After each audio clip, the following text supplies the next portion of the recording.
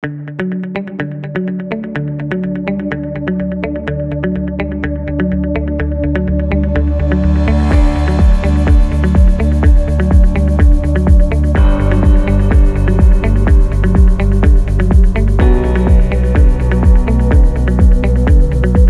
everyone, I am Dr. Maheshwari, fertility consultant from Oasis Fertility, Ananagar, Chennai. In this video, we just touch upon sperm selection process for IVF in male infertility. In sperm selection process, there are methods like magnetic assorted cell sorting and microfluidics. Coming on to the first thing, MAX. Where can we do MAX?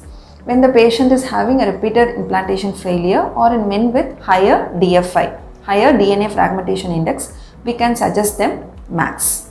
So, MAX is the process of separating the apoptotic sperms from the normal sperms. Okay. So, we just place the processed semen sample in the magnetic field where the abnormal sperms can get attached to it, and only the normal sperms can be passed through the field and we can get the field, and we can use those sperms for doing ICSI.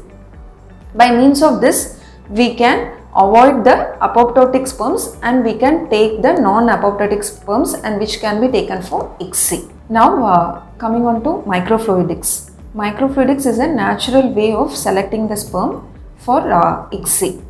So here the one advantage here is we won't process the semen sample, because while processing the sample, while passing through the centrifuge, it can cause damage to the sperms. Here we won't process the semen sample, we just place the fresh semen sample in the chip and it is allowed to pass through a barrel column. And here the column mimics the environment of the fallopian tube.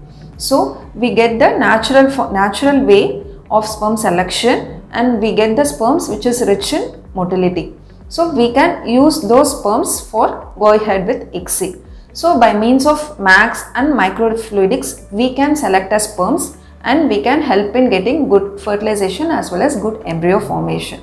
So MAX we can definitely offer for the people with higher DFI as well as recurrent implantation failure. Thank you so much.